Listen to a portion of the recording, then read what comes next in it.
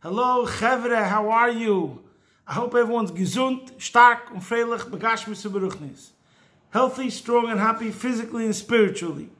And all those that need to be helped in any way whatsoever should be helped by Hashem straight away.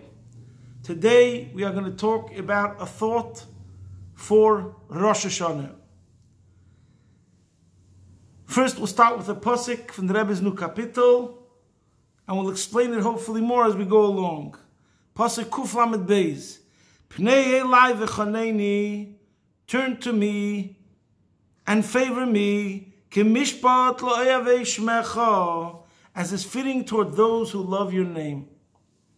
My friends, my Talmidim, I must confess that I stand here before you today with mixed emotions and mixed feelings.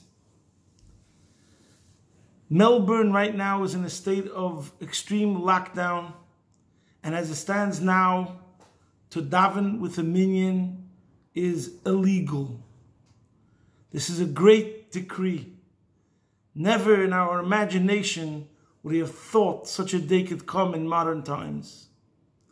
So my mixed emotions are, on the one hand, I feel that this Rosh Hashanah is going to be the most amazing Rosh Hashanah, and the coming year is going to be the most amazing year. Why? Because we've been put through such a trying times. So therefore, from here on in, it must be good. And if we're in such a situation that the Eibishter has made, that means that even if the davening won't have the regular trappings of inspiration and spiritual stimulation, but nevertheless, it'll be just good. And if we think about it even more in a certain sense, many of the aspects of what we're meant to accomplish in Rosh Hashanah has been accomplished. For example, Rosh Hashanah, we have to recognize Hashem as king. Part of recognizing him as king means he's the boss, he's in control. This year, everyone will agree that we've been humbled. If anybody thought they controlled the situation, Hashem showed us he's in control. So, shiftless, ha'adam v'gavlus hakel. We've all seen how man has his limitations, and how Hashem is running the show.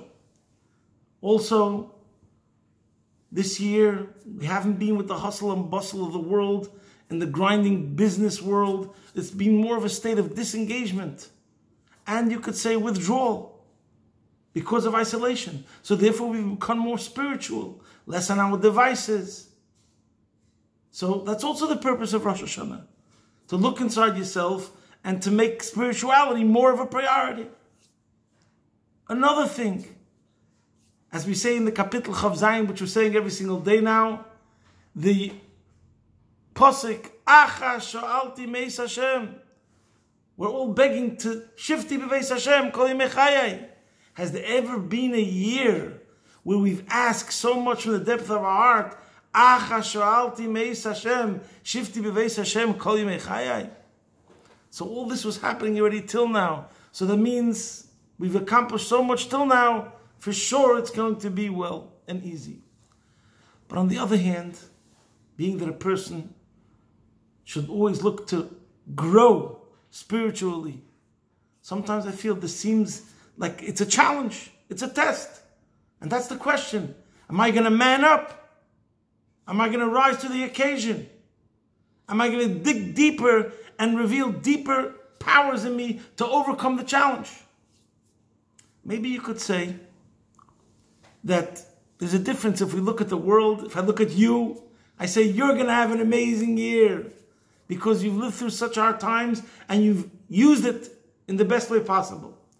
But the person in relation to himself, I have to look into myself and say that this Rosh Hashanah, I might have to work even harder to reveal the spirituality that I have. So there is a letter from the Rebbe one year which he spoke about this pasuk, this kapitel Chav Zayin, and the pasuk that says, L'chom alibi b'kshou fonai. And the Rebbe explained the meaning of the verse, B'kshou fonai, seek inwardness. And he said that this is very important when we're talking about the month of reckoning and accounting, that don't judge yourself by your external faculties. You should realize you are rich, you are wealthy, you have a fortune inside of you, in your pnimius. Always seek bקשו פני, the pnimius. And he said that makes the world of a difference in your reckoning. If you're judging yourself only by your external faculties, your normal abilities, then you're underestimating yourself. Never underestimate yourself. You're greater than you think. So in that light, when it comes to Rosh Hashanah, and we think about what is Rosh Hashanah, Chassidus explains the essential theme of Rosh Hashanah is the idea of Tamlichuni Aleichem. We crown Hashem. It's a day of Hashem's coronation. So what does that mean, that we crown Hashem and that He is King? Practically speaking, in Avodah, that means that we have to look inside our level of devotion and dedication towards the King, He's boss, and see, are we really loyal? 100%. You can't show up to the King and say, I'm yours, 50%. Oh, if you tell that to the King straight up, I'm yours 50%, you'll have one verdict. So therefore what it means that we have to always try to think of ways we could express our loyalty and devotion deeper, higher, greater. So there's a famous anecdote, a joke, which brings this out. And that is that there was a Jewish farmer who was once called in by the KGB, interrogated in the Russian communist regime. And they call him in and they say, Alex, you're loyal to the Communist Party? He goes, da, of course. So they ask him, if you had 20 cows, would you give it to the party? Yeah. If you had 15 sheep, would you give it to the party? Of course. If you had 10 dogs, would you give it to the party? Sure. If you had 5 chickens, would you give it to the party? He goes, They say, we don't understand. You said 20 cows you give to party, 15 sheep you give to party, 10 dogs you give to party, and 5 chickens you have to think about. He says, yeah, but 5 chickens I taka have. In other words, it's very nice to speak. I'm ready to do this. I'm ready to have sacrifice of this. I'm ready to give away this. But you know what? The sacrifice has to be where it counts. In other words, we're talking about the 5 chickens you have. And that be ready to give away to show loyalty. So that's a humorous anecdote. But I recently heard a story from Rabbi Sholom Lipskar, who's a shliach of the Rebbe in Miami. And he said the following story, that he once went into Yechidus, into the Rebbe, and he had been already in Yechidus at the beginning of that year, Purim time, but he was granted another Yechidus in honor of his birthday. So he went into Yechidus with his wife, and what happens at the end of, it was like the end of his first year on Shlichus, and this is like a story in the mid-70s, and he wanted to give the Rebbe nachas. So he wrote the whole zettel that during his first year in Shlichus, I put on tefillin with so many people, I started so many new classes, and he felt good about himself. He's going to the Rebbe, he's going to give the Rebbe this report, and the Rebbe's really going to enjoy it. Meanwhile, he'd been in Yechidus before that year, Purim time, and he'd written to the Rebbe about how he met a girl on a Shabbos, and she was lost, and her mother had run away from her father with someone else to India and got lost in some Eastern cult, and he was makar of this girl. So when he wrote to the Rebbe about that in Purim time, the Rebbe had told him, make sure the mother gets a get from her husband, the father, of the girl that he found. Anyways, let's move forward. He went into Yechidus. He's into Yechidus now, Yud Beis Tammuz. He's standing in front of the Rebbe. He gave the Rebbe his paper.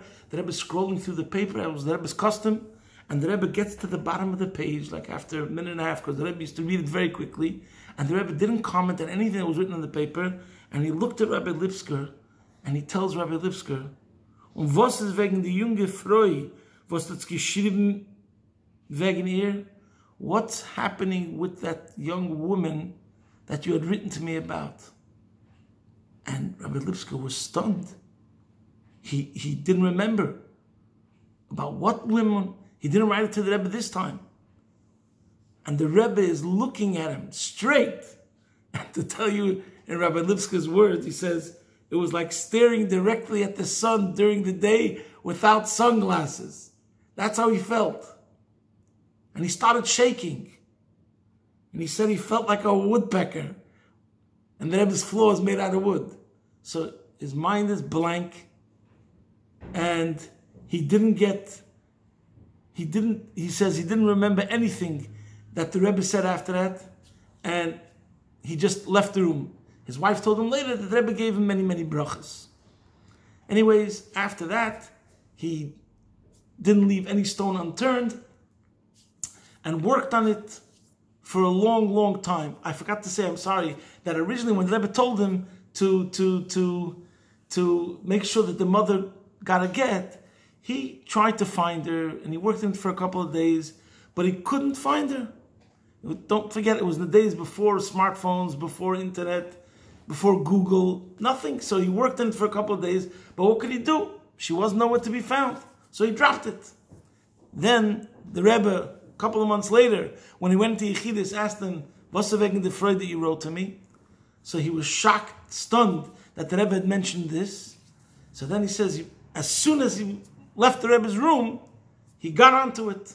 When he came back to Miami, he didn't stop working on it until he found her, and in the end he arranged a get.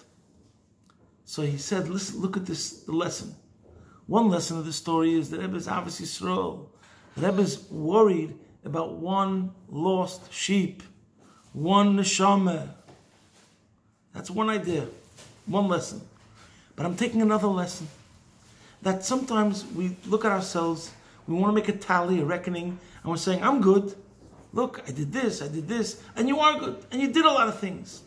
But sometimes when it's something that involves another person, we have to be very, very careful not to forget. And this is what he said, that he took the lesson.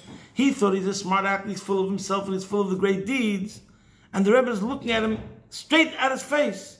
He looks at him straight and he says, you forgot this Jewish soul?